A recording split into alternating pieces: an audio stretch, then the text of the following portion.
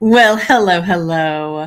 Today we're going to talk all about client and customer loyalty and how to utilize social media to help you out with that. Welcome, welcome. I'm Bridget Brady. I am the founder and CEO of Amp Up My Biz. I am the creator of the Social Media Success Academy. I'm the author of the #1 international best-selling book, Jobs to Jammies. And this, my friend, is your Amp Up My Biz social media 10-minute training. So you all know if you're here live, please say hello. I'm going to open my comments. If you're here live, please say hello.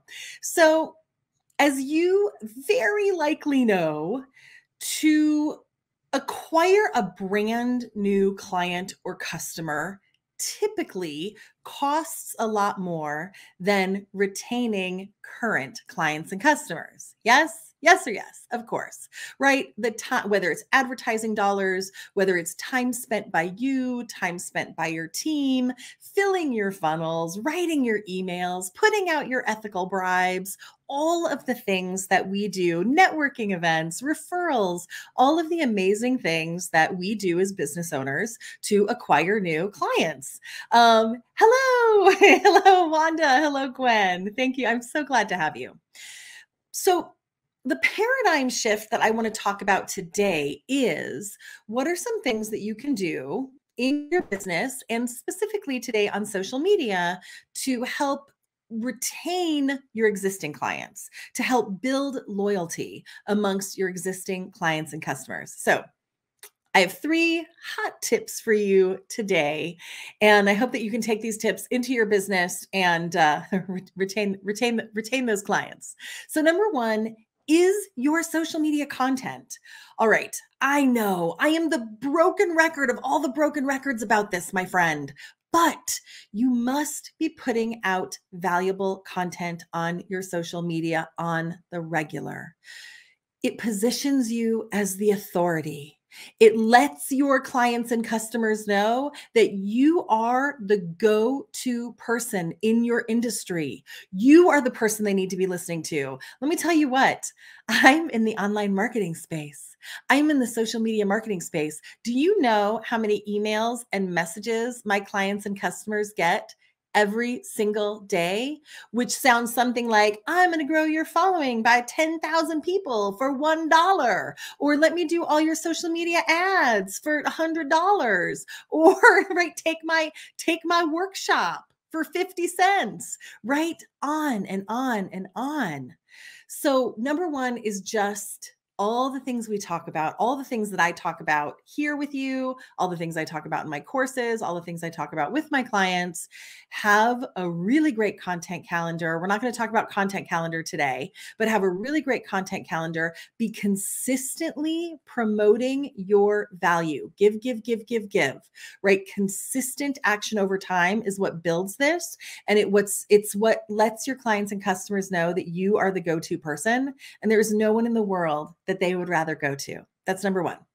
Number 2 is the idea of creating more of a community. So you can create a Facebook group. Facebook's all about community. You can create LinkedIn groups. There are different ways on social that you can create private communities. So let's talk for a moment about Facebook groups. These are one of my favorite ways to create a private community that absolutely can be vibrant and exciting and get people into a private group, share space with you, share space with other like-minded individuals, whatever that is, whether you own a bed and breakfast, whether you own an online marketing company, no matter what that looks like for you, creating a community is one way that you can honor those people. So I have a client who has medical devices and he has a private Facebook community. It really doesn't matter, but it's a great way to say, come on inside and I'm going to give you something extra,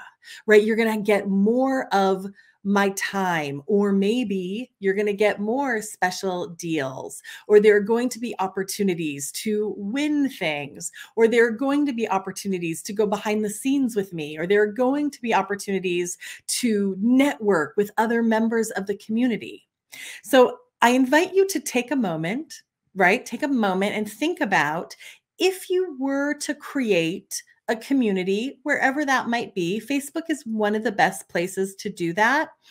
They make it really easy, right? They make it easy. People are very, very familiar with Facebook groups. So I recommend making it a private group, right? Depending on how exclusive it is, it might be hidden, it might be public, but no matter what, I recommend making it private.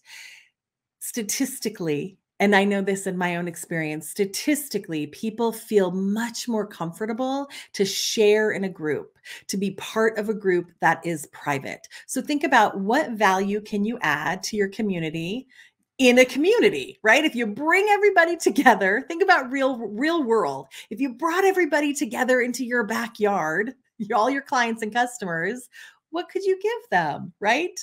Okay, so think about that in terms of your Facebook community.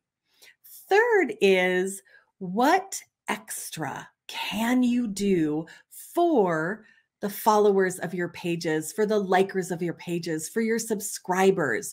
Do you go live? Do you add value in that way? Do you potentially give people discounts, right? There's a lot of different ways that you can do this. And I'm not necessarily like a huge fan of like discount. I'm not a big fan of that. And how nice is it to say, hey, you're part of my community, right? You're on my list. You're on my Facebook group. You like and follow me. Here's a gift for you. So that's a possibility. Really, any other insider specials? Can you give people on social media who like and follow your pages sneak peeks of what's coming up? Can you take them behind the scenes, right? So it's really about, just like all things in marketing, it's about taking a moment to really consider your ICA. Like, really think about your ideal client avatar and say, what special value can I bring them? Not buy my stuff, right? We talk about that I talk about that ad nauseum, right? Like, that's not the byline of everything you do, right? What value can you add? And then through, number one, creating incredible content for them that has them think, I'd be a fool to go anywhere else.